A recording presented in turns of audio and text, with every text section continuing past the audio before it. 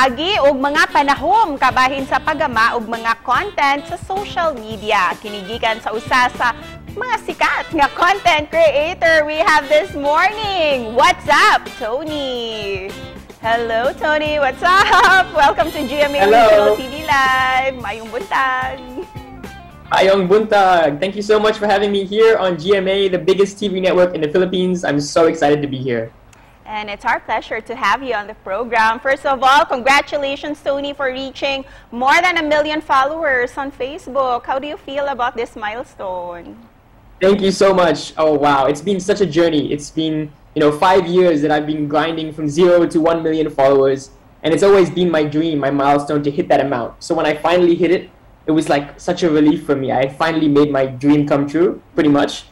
And I'm just so grateful for everyone who's helped me get there. Big shout out to Naz Daly. He was my mentor and Project Nightfall for helping me to make my dream come true. Wow, we're so happy for you for reaching this milestone. By the way, where are you based right now, Tony? What has been your daily routine these days?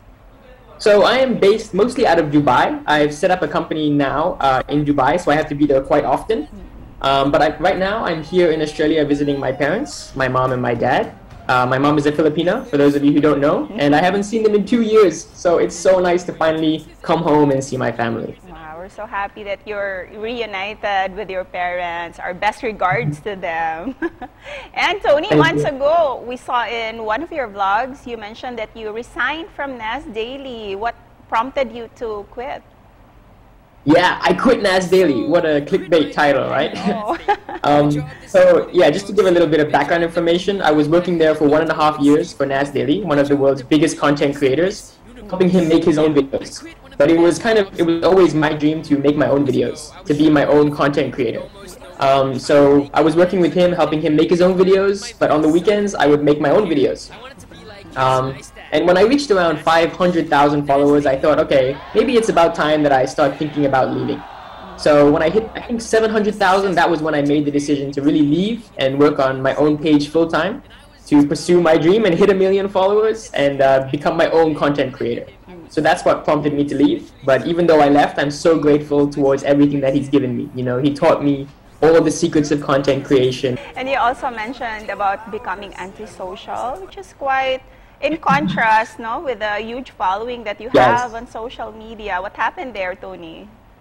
Yeah, I think a lot of people, when they see your video online, they think, oh, he's so social, he's so outgoing. But the truth is, behind these videos is a lot of not going out, So when I was working with Naz Daily, it was Monday to Friday making his videos, and then I would spend Saturday, Sunday making my own videos.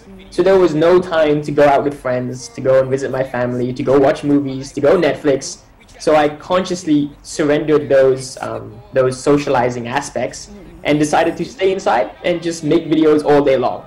And now that you're managing your own team, what's it like to finally have your own company? Do you also have Filipinos on your team? Yes, we have a lot of Filipinos on the team. We're now a team of 30 people from all around the world. And Tony, why do you think it's worth it to go into online videos with all of the people already doing it these days? I think when you say all of the people doing it these days, I think there's so much more space for even more people to do it. And it's definitely so much more worth it. Because when it comes to content creation, really the sky is the limit.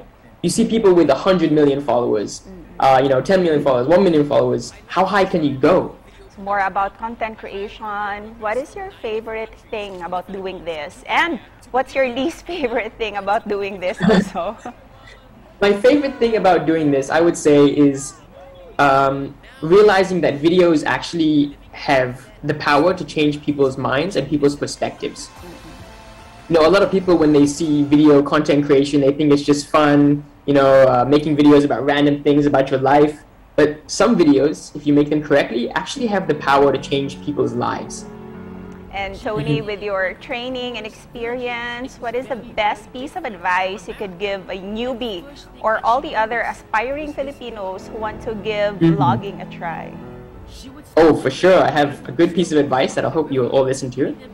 One thing is that a lot of people will try and bring you down. They will try and tell you that you can't become a vlogger, you can't become a celebrity, or or anything like that. Instead, you should be a nurse, a doctor, an engineer. You know, this is the typical Filipino route.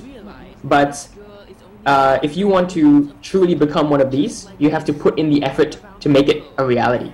Finally, Tony, what's your message to all of your Filipino followers and to all our Kapuso viewers watching us right now? My message to you is just keep on following your dreams. You know, don't listen to those people who try and pull you down. Just keep on working hard, keep on grinding, and you can make your dreams come true.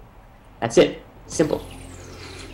Dagang salamat, Tony. Thank you for being such an inspiration. Salamat. Thank you for having me. Take care. Take care.